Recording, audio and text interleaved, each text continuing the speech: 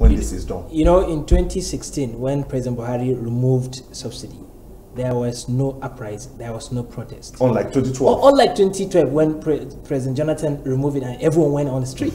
So that was not fair. And I thought maybe we should reason with our leaders, give them the chance. And we gave the President Buhari the chance.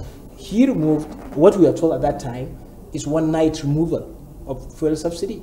And we also, okay, let's endure this pain once and for all. Let this subsidy be removed. 2016. So it was removed, and the fuel price from 86, it rose to 145. And from that time, everything started going down.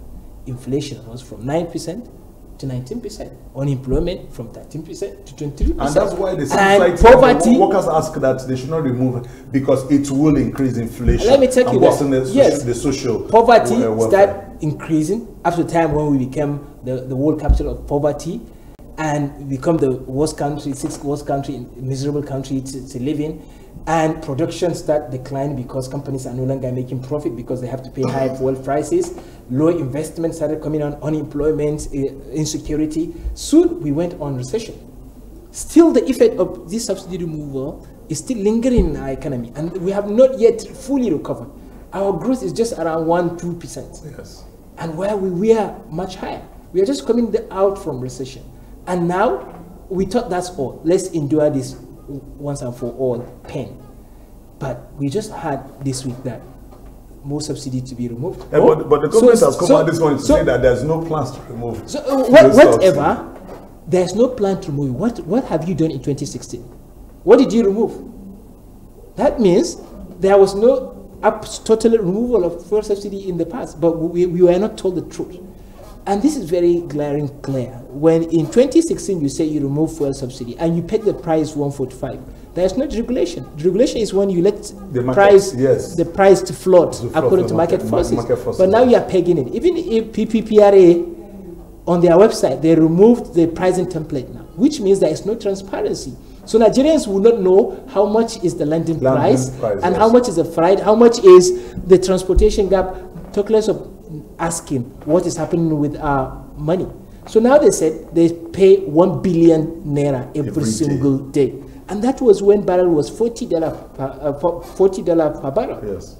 And now barrel is above 70, the highest since 2013. And now, which means you are now subsidizing, you are not paying what they call under recovery fund. Yes. That's just subsidy. That's something like under recovery. So what they're paying before 25, now they're paying almost 60 or close to 60 naira per barrel. Which means if we are spending 1 billion every single day, now we are spending close to 2 billion. And count it for how long? Will you be paying that? At whose cost? At whose cost? And who knows how much we consume in a day?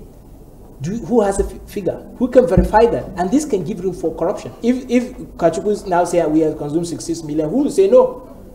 Well, initially we didn't consume up to that much. And there's no any mechanism to track this. There's no transparency. The president is so weak to even follow up to know what is happening. How can we set mechanism where there's no transparency? And now we are saying remove fuel subsidy just because IMF said remove subsidy. Do you know the motive IMF? IMF is just giving general approach. They may not know the peculiarity of Nigeria. You cannot remove subsidy in Nigeria without adequate and sufficient public transport system, so that people will drop their car, keep their cars at home and start using public transport. There should be unless you have electricity. There should be palliatives. Exactly. Until you have electricity, until you have very low, at least single figure inflation. Inflation rate, yes. And that's when you're able to provide these basic amenities. And that's when, even if you remove the fuel subsidy, it will be seamless. People will not feel it. But now we are exposing people. We don't have shock observers. We are just so vulnerable and so disheartening after many years. We don't have adequate refinery. And you cannot remove fuel subsidy without having adequate refining capacities in Nigeria. Because we have refineries in Nigeria. They're not working. Like Kaduna refinery has not been working for over 1 year. It's not been working. And how much are they refining? It's even more expensive to refine in Nigeria than to import. Yes. So, and almost every 92% of our consumption, fuel consumption, 92% is being imported. So what refiners are contributing, and now we are spending $50 million to do overhaul maintenance of this refinery. Do we need an overhaul of these refineries? Because they are outdated. We just knew if Dangote as a single individual can build a refinery 650,000 barrels per day, what this government is doing? NNPC has been generating money. What is it doing? NNPC generated 2 trillion naira in 2018, and we spent almost 2.2 trillion importing petroleum products. Let's even look at NNPC and Aramco.